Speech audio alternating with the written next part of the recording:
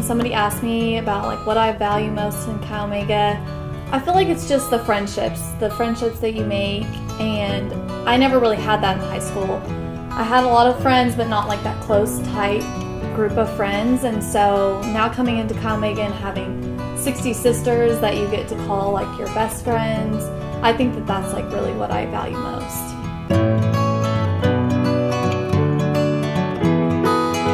I think Chi Omega has impacted me the most when it comes to Make-A-Wish, because my little sister actually had a wish granted in 2011. It's just been really nice to be able to be a part of that in such a big way, and to get to see these kids actually have their dreams come true, and to be like playing a hands-on role in that.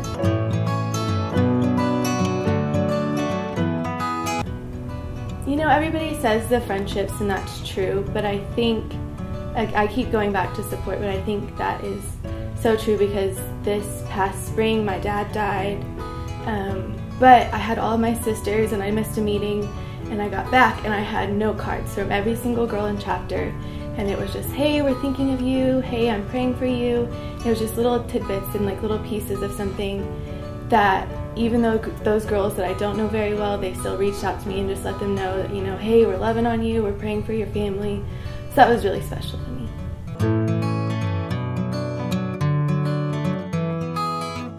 Coming into college, I was a little shy and very reserved, and I didn't really know how college was going to be for me. But Chi Omega has made me a more confident person, and I don't know, I've just grown as a leader, and it's helped me become the best version of myself for sure.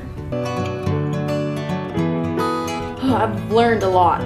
Obviously found amazing friendships. I feel like I've grown in many ways in my life, just life lessons in general, but I think I've found myself and what I might be meant for. And Chi Omega will help you figure out who you are.